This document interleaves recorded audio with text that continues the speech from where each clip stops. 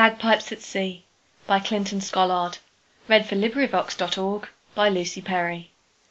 Above the shouting of the gale, the whipping sheet, the dashing spray, I heard, with notes of joy and wail, a piper play. Along the dipping deck he trod, the dusk about his shadowy form.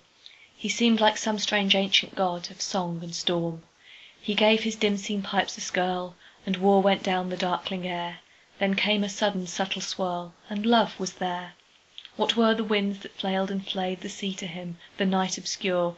In dreams he strayed some brackened glade, some heathery moor. And if he saw the slanting spars, and if he watched the shifting track, he marked too the eternal stars shine through the wrack. And so amid the deep sea din, and so amid the wastes of foam, afar his heart was happy in his highland home. End of poem. This recording is in the public domain.